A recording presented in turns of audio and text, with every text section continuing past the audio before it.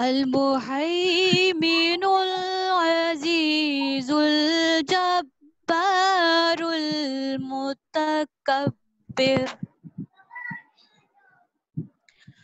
سبحان الله أما يشركون.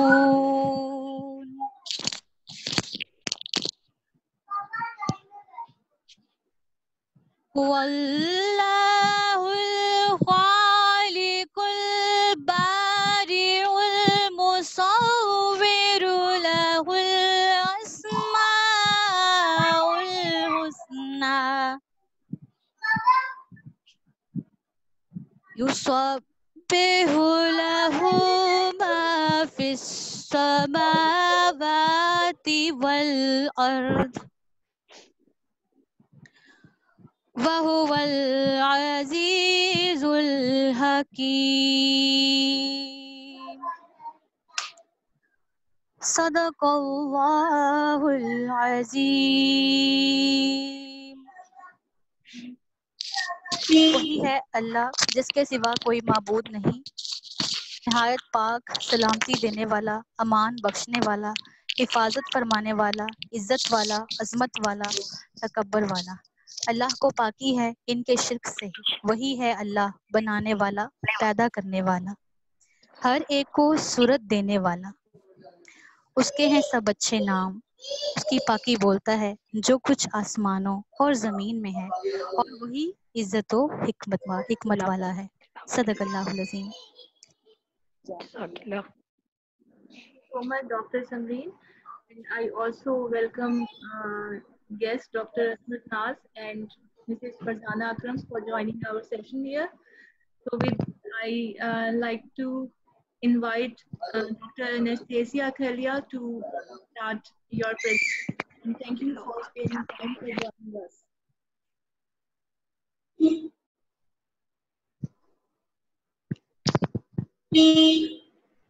Thank you very much for the polite invitation. I need some instruction to share my screen. Below, see the participants and video and share screen option. If you just click on that, down near. It shares screen, doesn't it? It is. Yeah, I cannot find it. Mr. Atif, can you help? Share screen. I just saw it. Okay. Excellent. Oops, sorry. But screen. Okay. Yes. Now it's fine. Can you see my screen now? Yes. Okay. Thank you very much for the kind invitation. It is a great pleasure for me to speak to you today. Thank you, Dr. Zain, for inviting me, and for everybody for giving up your time to participate. I know it's late hour in Pakistan, and that means a lot for me for taking some time. I'm gonna try to keep it short and emphasize on some key messages that I would like to communicate with you. So as Dr. Zain said, I am a program director for an MSc on obesity and clinical nutrition at UCL, and a senior teaching fellow, and I have a research component in my role at UCL. My main responsibilities are to align our teaching quality with the quality assurance criteria that are set by Higher Education England. And so some learnings from all this journey through the years will be shared with you today. At UCL, we have a bachelor's program in nutrition and applied medical sciences, and we also run 3 master's programs. And these are the ones that are of specific interest to our applicants to come at UCL, because they share with the students the research experience we have as a large global university with a lot of clinical settings. So they attract a lot of people that would like to stretch their training a little bit towards the more applied and the more clinical, but also research focused education. UCL is ranked consistently among the world's top 10 universities. So we have a lot of processes in place to make sure that that quality of education is maintained. And we take pride of that research component of our programs. So what I'm going to try to communicate today, I'm going to try to discuss with you some different types of assessments we have in research-based education, and that will refer to both our bachelor's and our postgraduate programs. Some evidence of good practice and scholarship. So yes, I will talk to you about the theories or what would be nice to be done, but actually I'm going to show you how we did some things.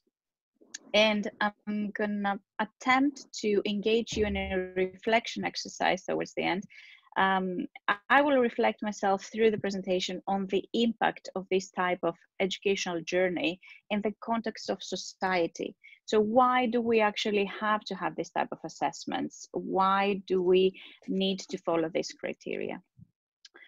So reflection, I usually say in my students and peers, is an important part of what we do. We learn from listening to things. We learn a lot more if we experience these things from practicals, but we learn a lot more from reflecting on that experience. And to my surprise, I saw that as one of the mottos on your university's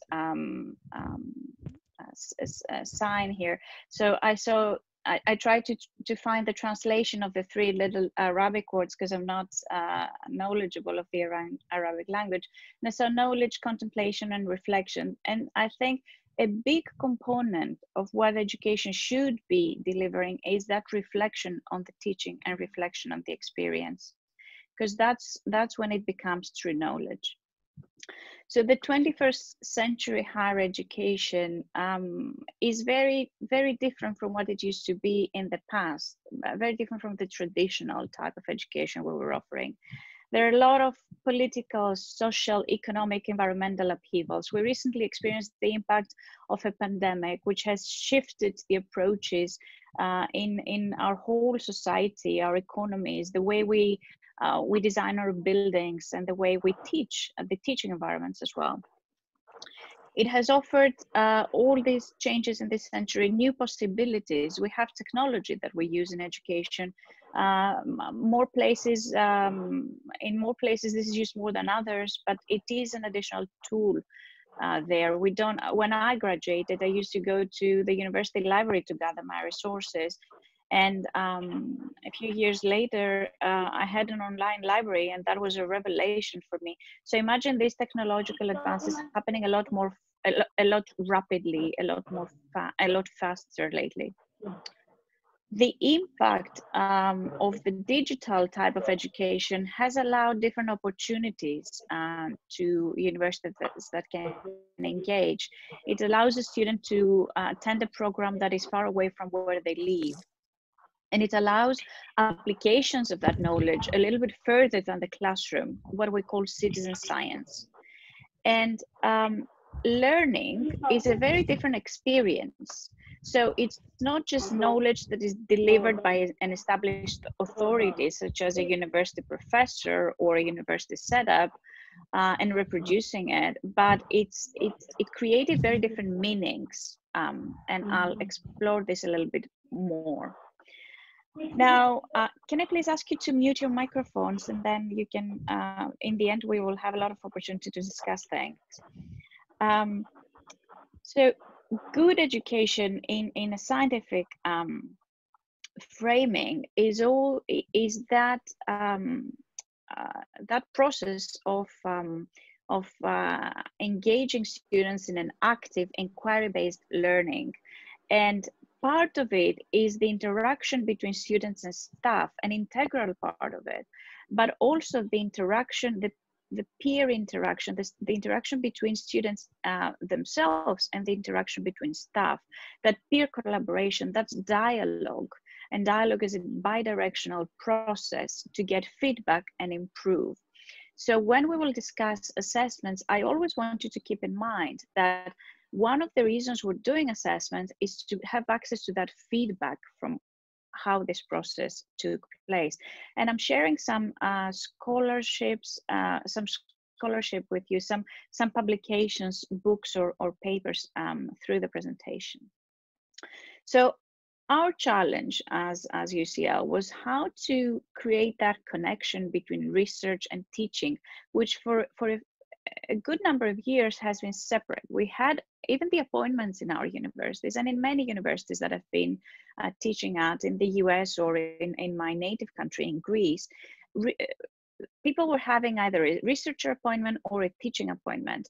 And there were a few academic appointments that were doing both, but it was clear that professors were putting a lot more attention to one task or the other. And there was no flow between the two. So we're trying to see why the disconnect and how can we capitalize on that research capacity of a place to inform and improve our teaching. So I'll give you a little bit of context of what we're teaching through the courses, and that will allow you to understand the examples that I give of some of our assessments. So we have designed our curriculum around malnutrition. And when we talk about malnutrition, we talk about deficiencies or excess intake of energy, protein, and other nutrients. And how do we measure it? What is the impact that has in clinical outcome? So we're trying to see that imbalance and the problems it creates in the body. Some causes of malnutrition or undernutrition can be either starvation related or disease related. So a lot of what we teach is clinical conditions that lead to malnutrition. Now, a problem like this, when you address it through a curriculum, and in our bachelor's that goes for 3 years, explore different aspects of malnutrition. So we know that the impact of malnutrition for somebody's quality of life has a big range of effects, from weight loss to reducing dependence, which is aligned to malnutrition, but it's a bit different, from increased risk of hospital admissions and how these are managed. We also look at aspects of who are the target populations for intervention. If you face a public problem outside the clinical setting, a public health problem such as malnutrition, where would you start your interventions from? And we have a big problem of malnutrition in the UK. You would think that why would the UK have a problem like that? It's a developed country, it should be fine. It is not, because one of the sites that we have a high risk of malnutrition is in the hospital. We know that malnourished adults are like 30% of hospital admissions. And so their path of the therapeutic path in the hospital will be affected by that nutrition status. And we have problems that are taking a lot of our public health budgets and a lot of the healthcare budgets, such as obesity. 63% of adults in England are overweight or obese. And that problem is relevant both for men and women. And that comes with a compromised quality of life for people living with obesity. And one of the things we needed to address through our programs that we train healthcare professionals, we train dietitians, we train physicians, we train other types of professionals in the healthcare system. We're trying to explain to them the causes of obesity and to appreciate that it's not individual responsibility. The evidence base can prove that it is a very complex disease that we need to appreciate. Genetics, for instance, have a big component of it. So the teachings have to be delivered through this. And it seems to affect children as well as adults in our country. And what I call in my lectures the elephant in the room is the component of social deprivation. So yes, it is relevant for everybody, but in the social classes that are socially deprived economically, the most deprived parts of this country, the impact of that problem is a lot bigger. And unless we address this with policies that go hand in hand, we won't be able to resolve the problem.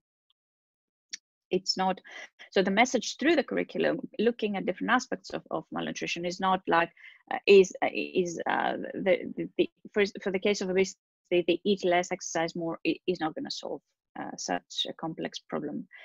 And of course, when we teach our students about approaches, we talk about the impact that proper addressing these problems properly, what kind of impact would that have for the society?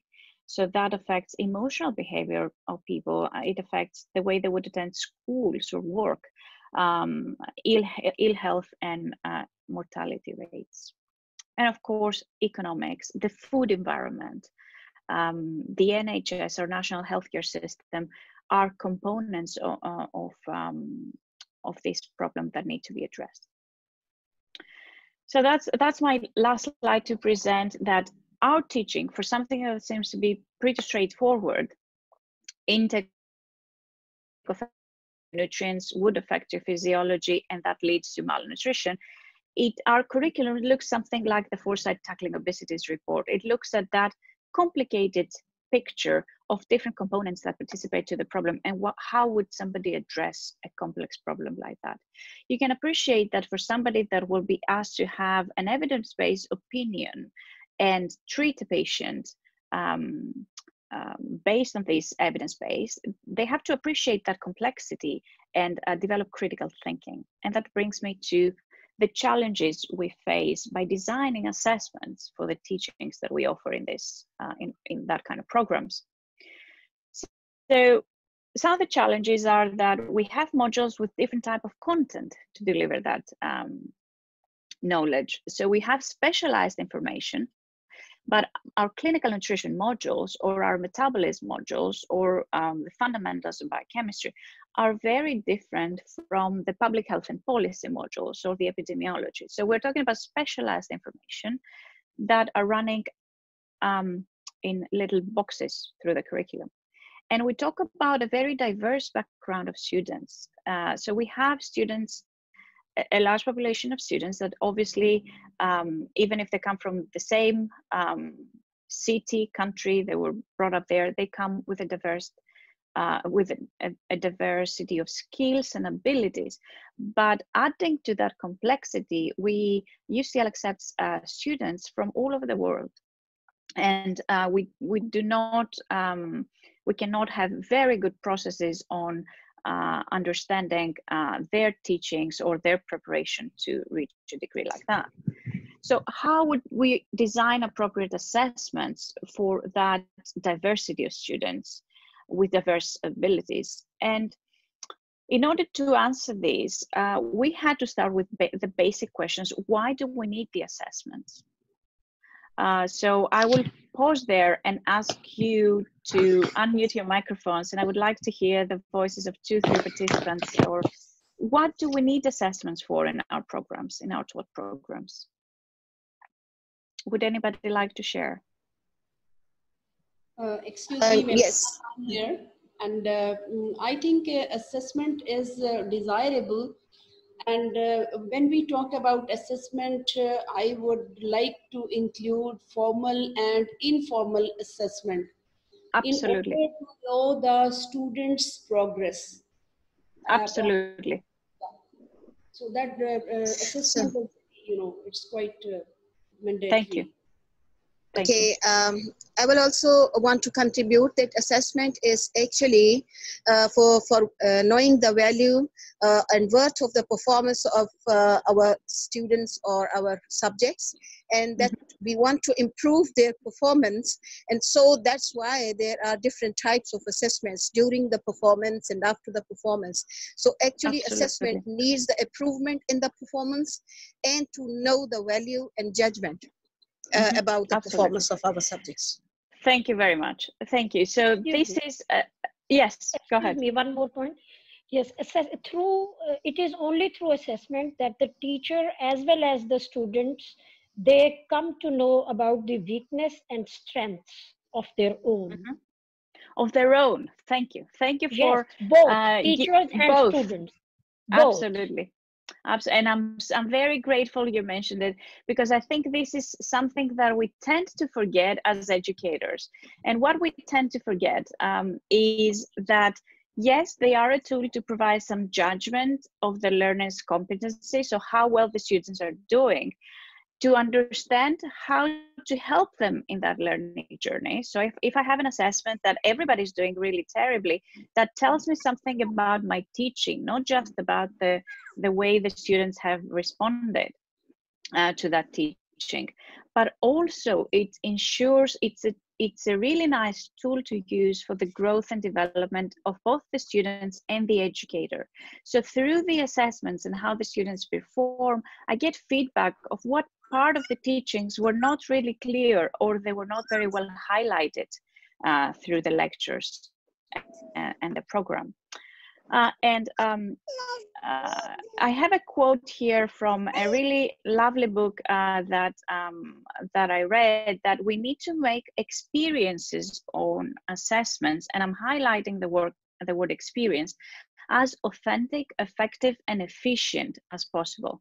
And the question is, how do we do it for the students, the teachers, the assessors? Because sometimes our dissertations are marked by people that are not teaching at the program, and they're outside the university. External examiners is one of these assessors, for instance. And for the wider society, how does the wider society fit in all this picture?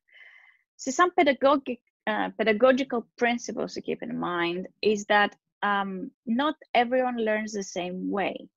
So obviously the students come with diverse abilities, diverse skill sets, but even in the same learning journey, they don't acquire knowledge the same way. Some students are better visual learners. Some students, they enjoy reflecting better. Some students really need the practical component, the hands-on experiential learning to appreciate the knowledge.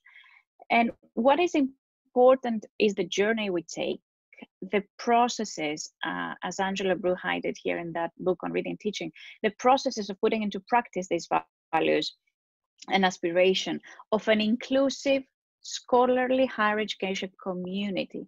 So the key word here is inclusive. Our assessment have to be inclusive in the sense that they have to appreciate, they have to give the opportunity as a group of assessments, they have to give the opportunity to these students with the different abilities to show their knowledge and understandings, to demonstrate their critical thinking. And so we cannot just have MCQ exams through our courses. We cannot just have essays, or we cannot have just oral presentations.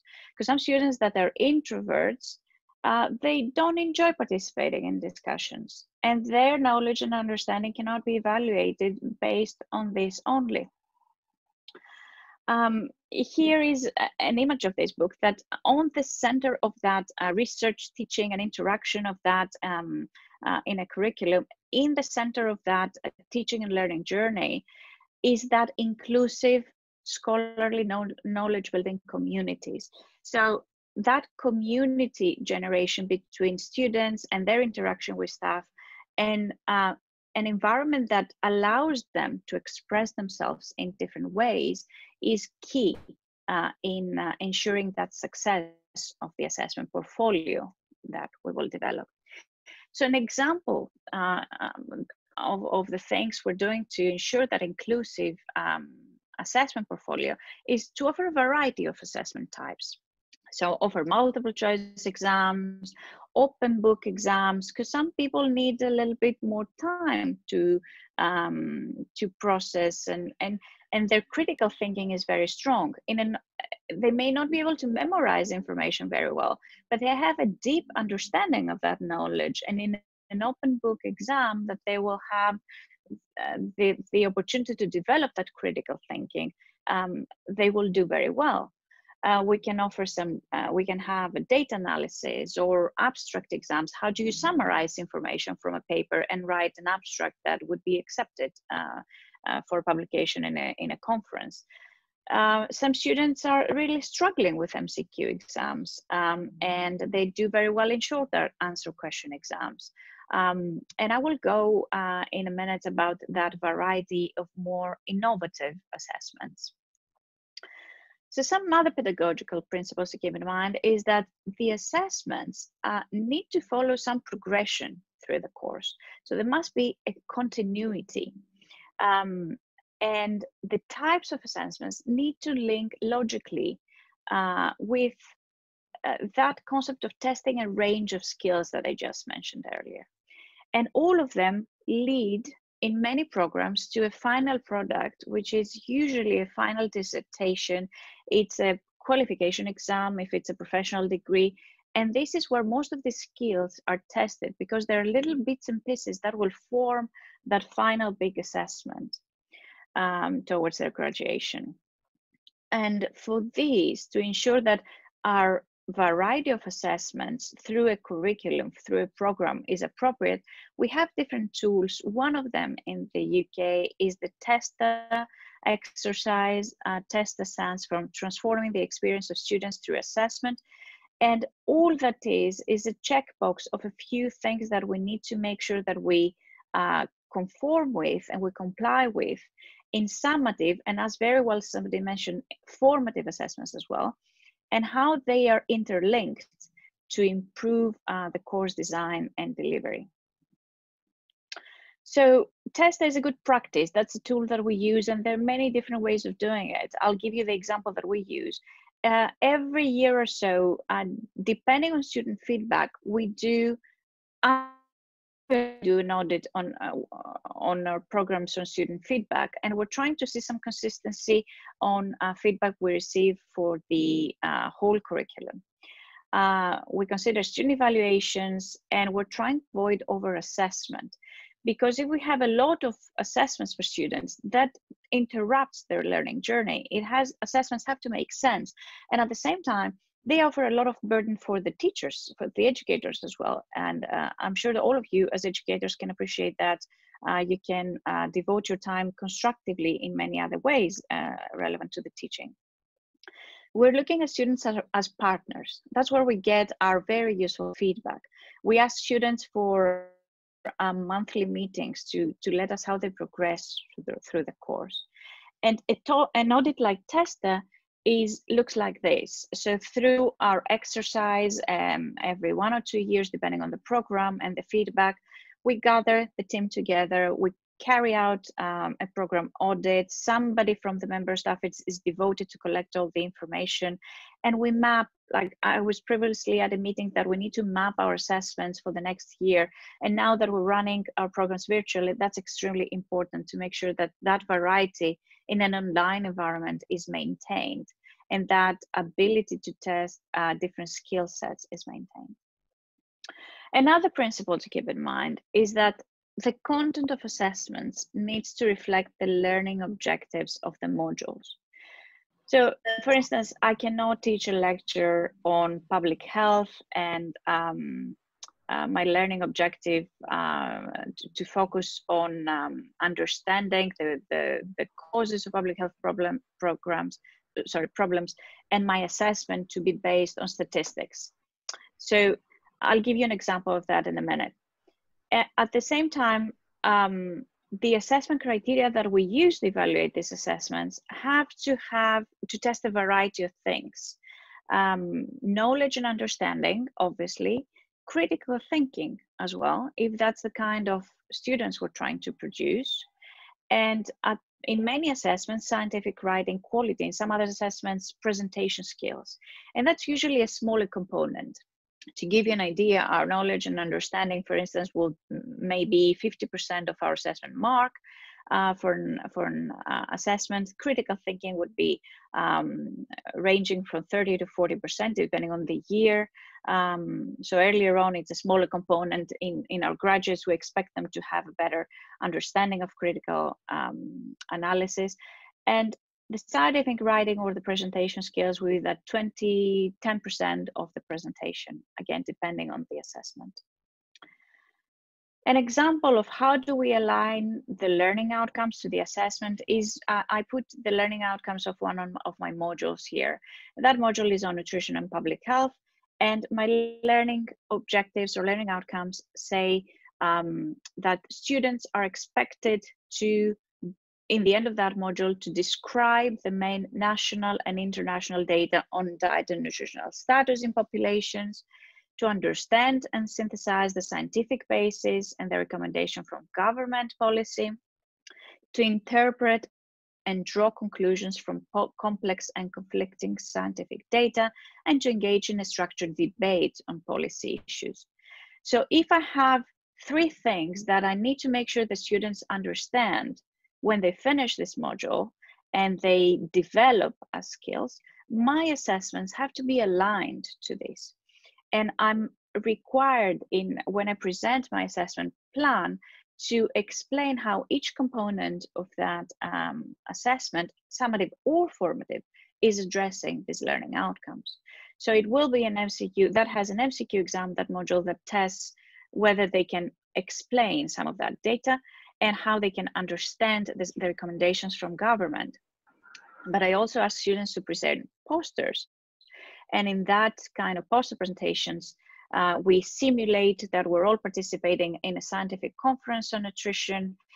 I actually invite colleagues from other departments to join in that presentation, and we pretend we have a proper scientific conference, and faculty and other staff members are encouraged to ask questions, and there is a group of assessors that marks these posters, going as somebody would go in a scientific conference and ask questions on a poster. Somebody mentioned something very important earlier, that there is a component in assessments that we call formative assessments. And these are the ones that do not contribute towards a mark, but they are there as an exercise to make the students, if you wish, confident about their assessments. They prepare the students for one of the summative assessments, and they're linked with the learning outcomes. So in this module, for instance, there is a debate discussion in class that prepares the students on their way of thinking around the poster presentation that they're asked to produce. Another principle that I want to highlight, and this is something that we were actively engaged, is that of outward-facing assessments. These are activities around assessments that mirror the kinds of communications, such as public engagement activities, that are undertaken by researchers and inquiring professionals in many fields. Now, how does this work? What does this mean?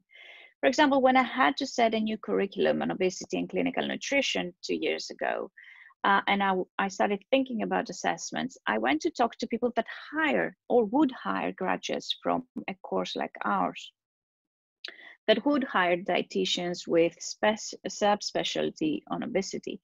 And I was asking them, what is the skill set that you require your new hired people to be trained in, and they're really lacking that training?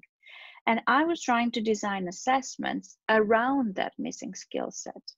We want to offer the opportunity to our graduates to be comfortable and competent in a lot of things. And that ended up in, a few weeks ago, I gave a reference for one of my students, and the comment that I got from a non-profit international organization was, we love getting students from your courses because they don't need additional training, because they know how to develop a business plan. Because even though it seems really unnatural to have something like that in a nutrition degree, perhaps, they know how to write an abstract for a conference, they know how to write a literature review, they know how to design a poster, they know how to stand in front of a big audience and have a presentation. And I have to highlight here, because to all you, my fellow educators, that the students complain about all that variety of assessments until the time that they graduate and they go to look for a job. And then they can understand that that's what makes them confident to compete. So some of the examples of these outward-facing presentations are narrated slide presentations, something that has become really useful during the last few months that we're setting up online teaching. And I feel that our students that ended up working in different universities or with different organizations, they are very comfortable to present that kind of presentations because we have been using them for the last 10 years. to prepare web pages on a topic or blogs. We teach them how to do blogs, because everybody in community nutrition or an online expert that provides consultations has a blog. So they have to understand a proper way of doing it that will ensure quality of information you're producing. Podcasts, it's a new modern type of library. You have short podcasts on so many podcasts the last two months on the coronavirus pandemic and its impact on many different things. Wikipedia pages, short videos. My last assessment that I'm marking this week is a series. So the assessment was produce a video presentation for a general practitioner setting. So imagine that your patients will be sitting in a waiting room for 3 to 5 minutes and talk to them about vitamin D in the UK and what is the supplementation policy by Public Health England. And getting them engaged with what kind of technology would they use, what kind of messages should they highlight in this 3 minutes or 90 seconds or whatever duration that is, and how do we assess it is a challenge. Individual or group presentations, because working with teams is what is happening in the real world. So even if somebody is a great presenter, chances are that they will be asked to pitch their idea in their work environment, working as part of a team. So we need to encourage that kind of assessments. We need to encourage students to learn how to work within groups. And that is rarely something that they enjoy once they are first introduced to it, because as it happens in every team, other members contribute more than others, and they have to figure things out, because that's a real life scenario that happens in many teams, and they have to learn how to function in given that reality of restrictions working as a team member.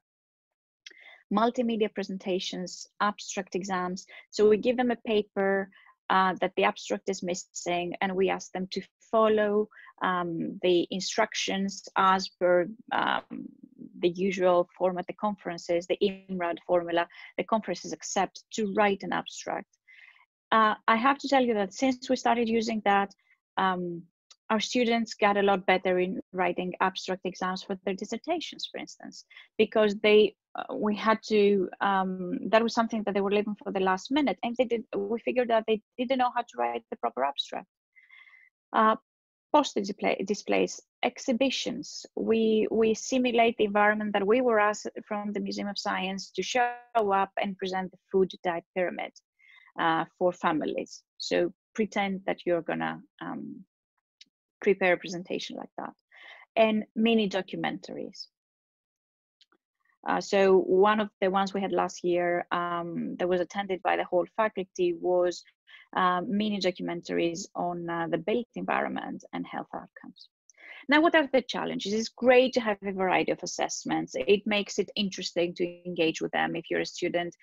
It makes it very challenging to market as an educator. And that's why for each one of them, we need to define appropriate assessment criteria. And we have a quality assurance team, which is the UCL Arena in our case. They're higher education mentors that they ensure the validity and reliability of this assessment criteria. Would a 2-minute video presentation be appropriate for that kind of level of students, or a 90-minute presentation is more appropriate? Excuse me, is an abstract exam of 90 minutes appropriate? And students need to be trained in these skills that are required. So wrapping this up, what is important in this assessment journey is to get effective feedback. So the feedback that we will provide to the students that go through these assessments has to be focused, specific, to be provided on time. So we usually have the 4 weeks after the submission of the assessment that we respond to the students with a page of constructive feedback, mentioning 3 to 4 points to improve. And it has to be positive. So we're not saying you did this bad, this bad, this bad, you can improve. We're trying to say the things that they approach correctly and how they approach the assessment as a whole. And in order to ensure fairness of marking, we have a lot of things we keep in mind. So we give detailed guidance to markers. We give clear assessment criteria. Every assessment is marked by at least 2 markers, and they have to come in agreement. They cannot have a very big variation in their marking, and all marking is done anonymously. I don't know the student that I'm marking. All of this is coded, and only our administrators reveal that once the marking is finished. And we always explain to students how to use this feedback to improve on their next assessment. And my favorite quote on my lectures on this is that use feedback as a gift. Because as a student, I was feeling extremely vulnerable to receive negative feedback and a lot of criticism on an assessment I put a lot of effort to produce. And all I hear is just negative things that didn't go well. We have to highlight the good things, as I said, by also train the students that they have to accept this with dignity, with gracefully, and to take it and improve their next assessment. So we have designed our whole curriculum around these principles of interaction between learning and teaching as far as the assessments are concerned. And if you want to learn more about it, there's a UCL website on the connected curriculum for higher education and different activities to allow these interactions. So I'll stop there, and I'm with a request for you to reflect with me. I have to ask Dr. Zain whether we have a duration in the Zoom call or we need to reconnect.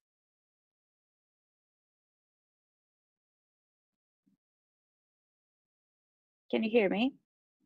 You repeat what you've just said? I said, do we have time in the Zoom call to discuss a little bit with the group, discuss how can assessment determine? Yes. Yes. It would be good. Yeah, yes. Good. So the idea that I want to discuss with you is, how do you think that assessment can determine the students' futures? In your setup, in your university, in your country, with the challenges that you face, how do you think the way you assess your students can affect their path after graduation? What do you really mean? Could you repeat? Sorry, I'm constantly asking you to repeat your question. What is your question? What is that you want to know? So my question is, I would like to see your thoughts. Why do you think assessments are useful to affect the students' future after they graduate? Yes, of course. So our experience. Yes. We are very, you can definitely share your own experience, and we would appreciate that. But here we think that assessment is at the core of good educational practices, because it is about empowering the learners, taking charge of their learning. And once you've done that, the framework which you've just shared is pretty similar to what we are doing here in Pakistan as well in this university. We give a lot of opportunity to our students to express themselves. That includes peer evaluation, self-assessment, and also instructor-led assessment of what they're doing. But somewhere along the line, I think we are stuck in some kind of a bubble. And we need to sort of rethink exactly what assessment is all about. And if you to look at it from a future point of view. And therefore, I cannot hear you. Sorry. On your microphone. I was speaking quite a lot, but then it got disconnected. Anyway, what I was trying to say was that it is very important. Assessment is somewhat neglected. We talk about learning objectives and things like that, and we do have some good indicators also. But somewhere along the line, we are too much focused on tests here in our country, sit up examinations, which Yes. is not a proper assessment, in my opinion, in my personal opinion. My colleagues may disagree with me. When it comes to higher education, you need to give a lot of autonomy to the learners. You can give them stimulus, you can give them your own ideas, you can share those with them as instructors and as teachers, but you can't put them in a very restricting way. They need to be emancipated. Emancipation of learner is extremely important. Absolutely. I couldn't agree with you more. Yep. Right. So And this is I'm going to what share. Yes, please do so, please. I'm going to share an example of good practice. Since you talked about autonomy, I think it's critical for the learner's growth and development. We had an assessment on students to create poster presentations that was very prescriptive. So we had a lot of guidance and that, this and that. And the students, they did well, but I didn't get that vibe of that they enjoyed it, the whole process. And it was a group presentation. So the next year we said, we're gonna remove all this prescriptive content. We will make it a bit more open. So use common sense and basic, like from the 10 points that they had to pay attention, it was 4 points. And don't pick one of the 5 topics we give you. Pick any topic that inspired you through your studies, that is relevant to public health nutrition. You cannot imagine the evaluation comments in the end, that was the best experience through the curriculum because of that autonomy, I suspect. I cannot hear you. Can I contribute something? Ma'am, Please. Microphone. Ma'am, yes, please. Asma, Asma, you can please contribute. Thank you. I'm Dr. FIFA actually. So I want to say that the assessment process, if assessment process is positive and it's positive for students, and we ask our students to do those operational things which they have to do afterwards, after the completion of the course. For example, if they are working in groups and they are going for practical aspect of the course, that is more suitable for their life after their university. And because most of the time when they are in the community and they have completed their education, they are not going for the paper pencil test. So exactly.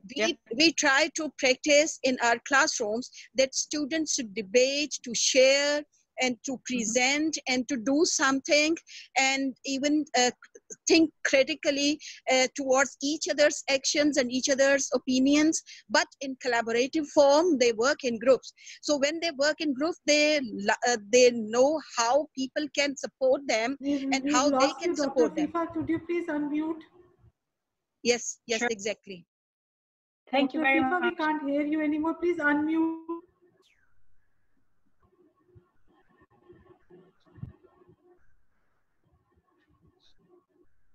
I think it was a connection. Dr. Saba, we can hear you. Dr. Uzma, we can hear you. We lost her? No, she's still here. I think there was some connection error. We've lost Dr. FIFA. We can't hear her anymore. But well, thank you so much for your contribution. I have muted my mic, would you madam. like to say something about it? Yes. Now it's the turn of Dr. Asma. I have muted. Thank you so much.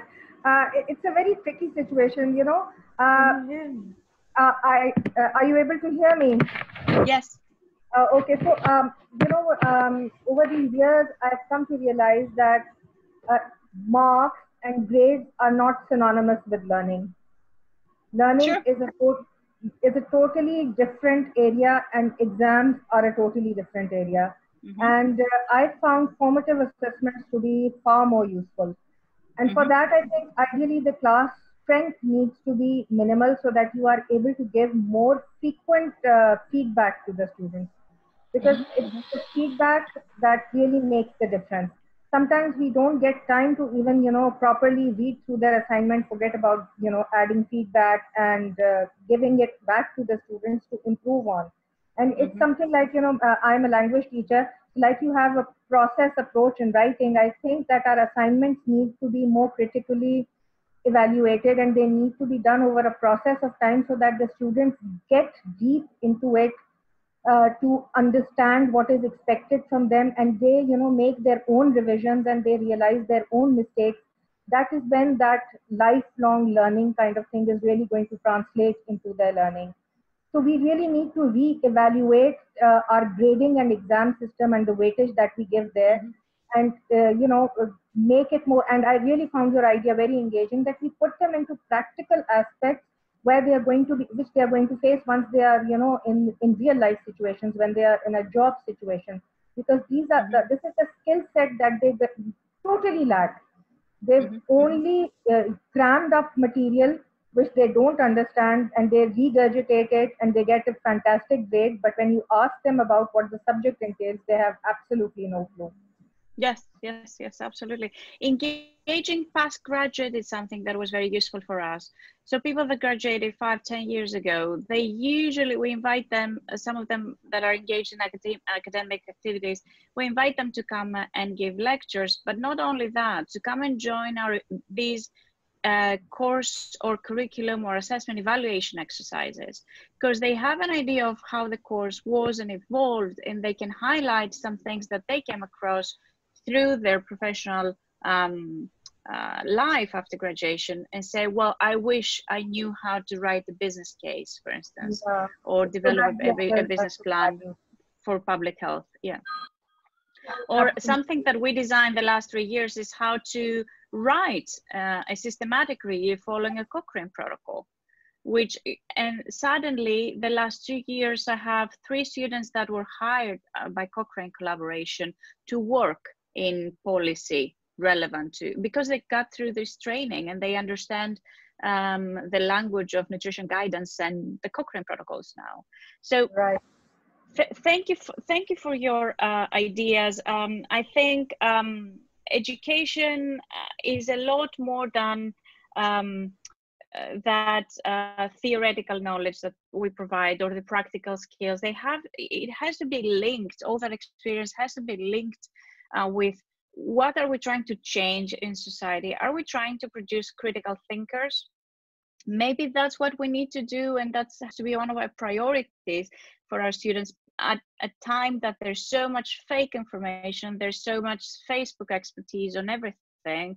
I see it on my field, a lot of celebrities that seem to have a PhD in nutrition, but they don't, and people follow them. So maybe we should train people of what is evidence-based medicine, what is evidence-based practice, what is the quality of information we should produce, how should they read the papers that they're reading, what is the value of a study that has 10 participants versus a GWAS association study.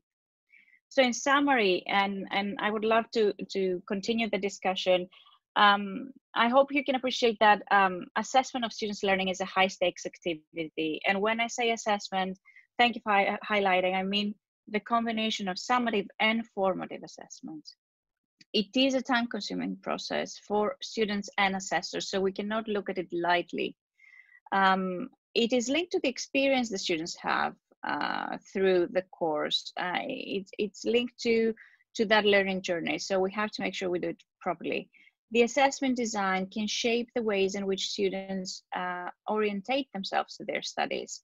I certainly remember myself being engaged with public health, nutrition and epidemiology, because the challenges through that module gave me that autonomy that was highlighted earlier, to develop my thoughts around this and do deeper reading on that area. And my path went through this direction. Feedback, assessors affect progress, attainment, but also self-confidence and self-concept.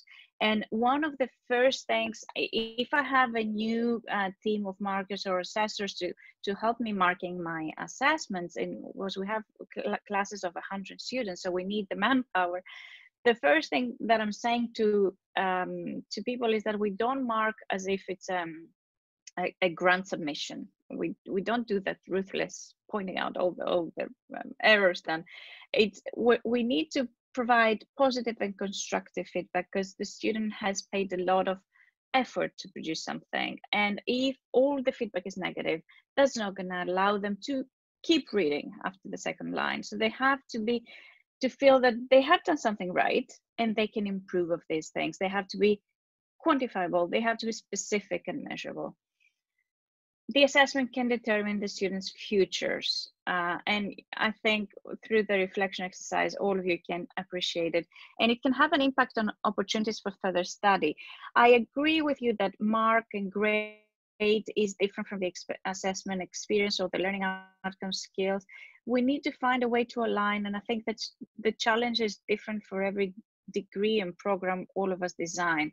So practical modules with a lot of practical experience are a bit different in the challenges than more theoretical ones. Thank you very much for listening. I welcome any discussion, anything you would like to expand on, and please share your experience through your courses as well. I would love to get more ideas to improve our practice as well.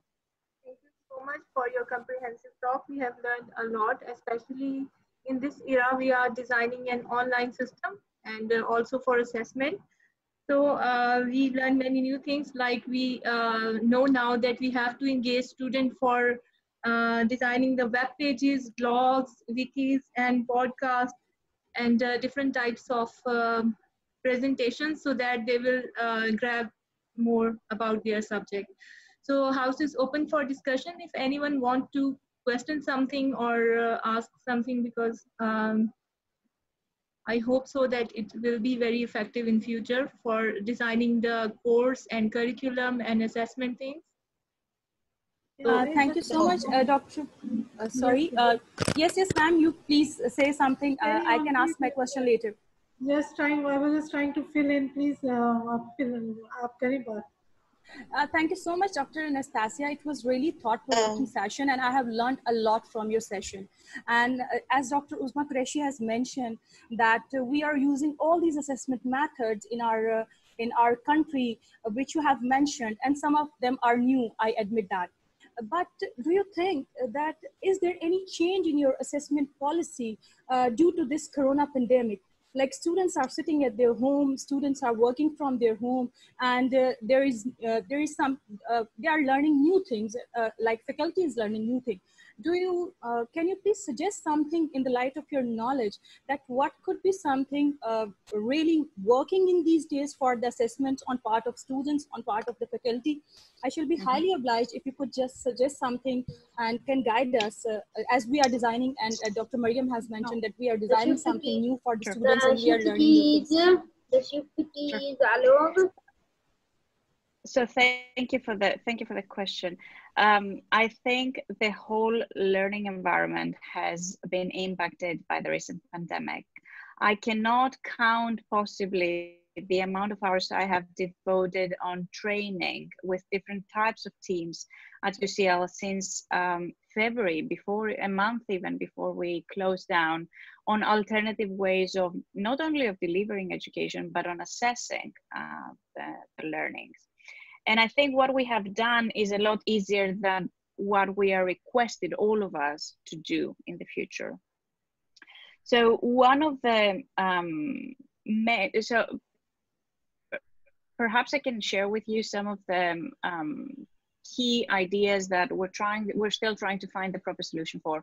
We're revising the solution and the plan we have as we speak, because we are faced with new problems. And I think it will be a while until we have the best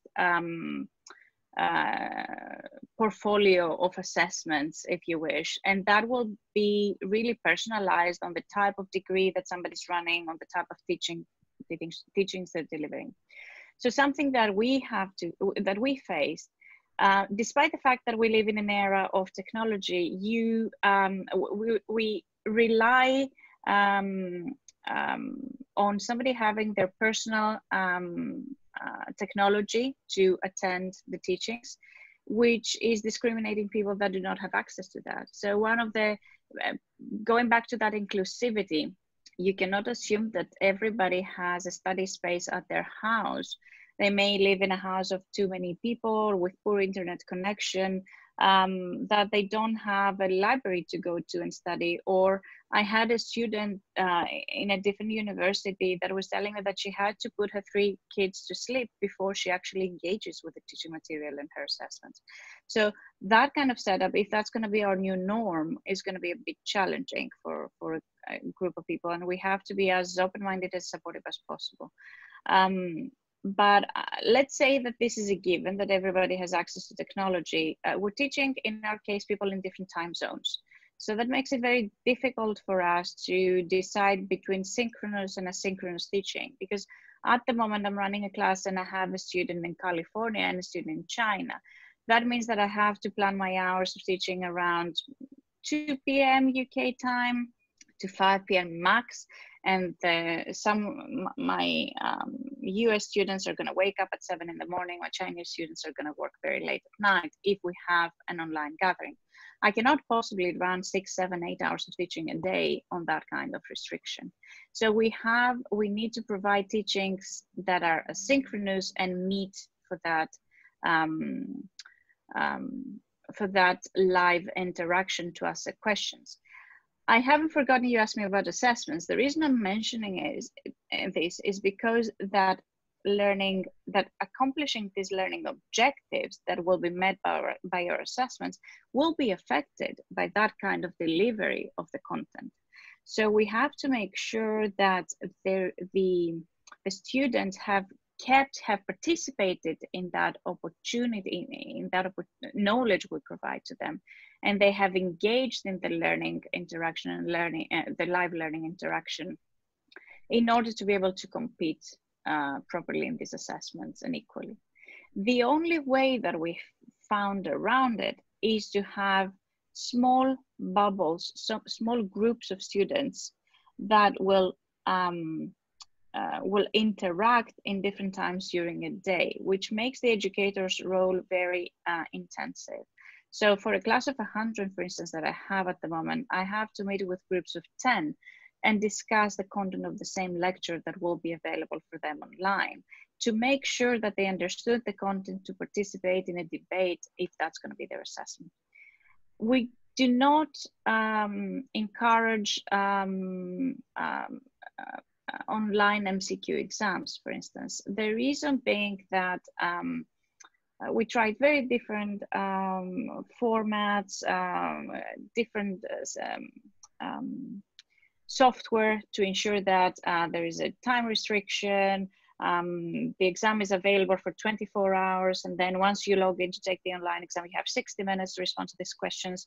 We changed the questions to be problem solving, case study responses, so that somebody cannot cheat by having their phone next to it or an open book. But there is certain thresholds in everybody's imagination on how to assess certain things with a certain number of questions. And internet connectivity is a real obstacle in something like this. I had the challenges of students taking live videos of themselves taking an assessment, showing to me that they were clicking on option A for an answer, but they couldn't go to the next question. And that was an internet connectivity story. So how would you go around things like this? So at the moment, our plan is to keep that variety in assessments. We do have a lot of presentations with a narrative on the back, a lot of live questions to the students after they present the presentation. We do keep the assessments that are friendlier with technology, so such as how to produce a video presentation or a poster and send it to us as a PDF, and then stand there in a virtual conference room to accept questions. What is going to be difficult to accomplish, I suspect, is the group assessments. Make sure that the students gather together in a virtual environment to work together towards an assessment. And it will be a real challenge to, if it's a live presentation, a live assessment, it will be really challenging to engage the introverts to answer the question as fast as the extroverts, and not be discriminated for that unwillingness to jump in first in answering. I guess the short answer to your question is that we're learning as we go. And part of that resilient educational leadership is to be able to have frequent evaluations and revision of our plan, and that will take a while to evolve. Thank you. There is one question from a participant. She said that she wants to ask, what are the criteria to mark such an assessment technique? Sure. So there's no one set of marking criteria, let's say, for video presentation or a poster presentation, but and the reason is because it depends on whether that belongs to an undergrad curriculum, to a postgraduate curriculum, and what is the background skill set that the students have in building. But just to give you an example, we can talk about assessment criteria for assessments for hours. I recently 6 years ago, attended a class that was running for 2 terms on how to devise assessment criteria. But I have to say that they have to mark the 3 components that I mentioned to you. So some component would be the presentation, whether that's scientific writing, language, formatting, or presentation skills, if it's an oral presentation. And that's a small component usually in the marking rubric, but knowledge and understanding would be the ones that will take most of the mark, and critical thinking is another thing. Now, everybody translates differently the critical thinking component, as you can appreciate. And when I'm talking about critical thinking, I'm talking about the ability of the student to look at the evidence and